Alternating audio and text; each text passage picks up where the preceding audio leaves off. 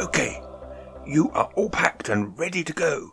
But when you get there, because the sky is 100% covered by cloud, those fantastic landscape shots seen in the mind's eye do not live up to expectations. So, what can one do to rescue this seemingly impossible situation?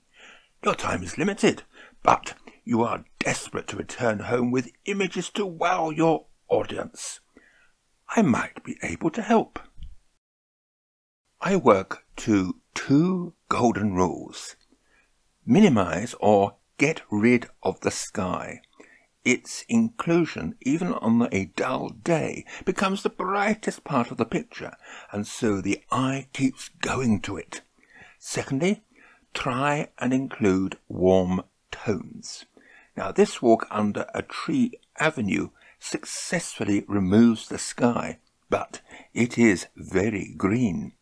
A woodland shot in autumn is much better, and using an electronic finder adds that touch of magic for getting the exposure right.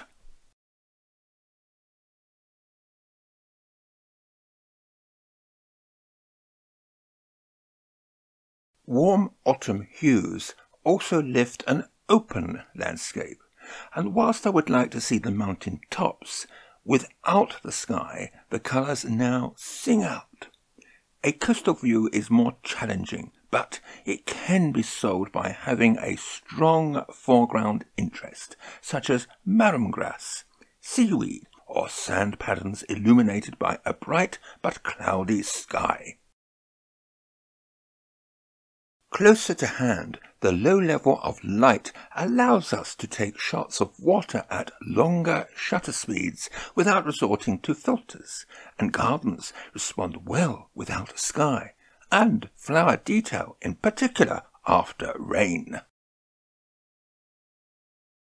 Architecture responds well in soft light, particularly when framed, but longer views require a bit of extra creativity when the sky has to be shown.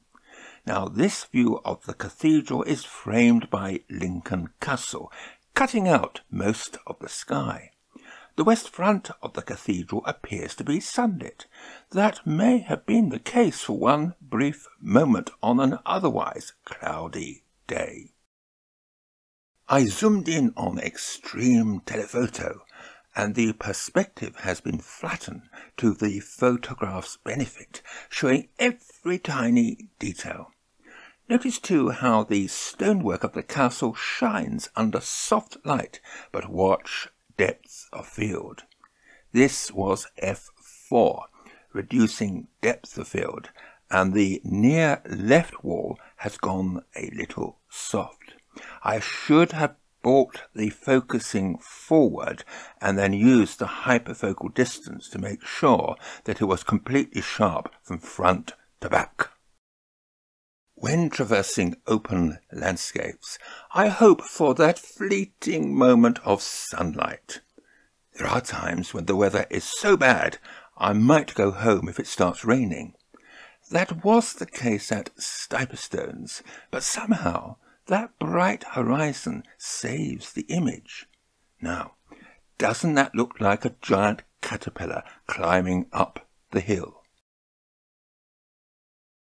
From King's House Hotel, the foreground receives a fleeting touch of brightness, whilst in contrast, rain passes Bucco Etif Moor.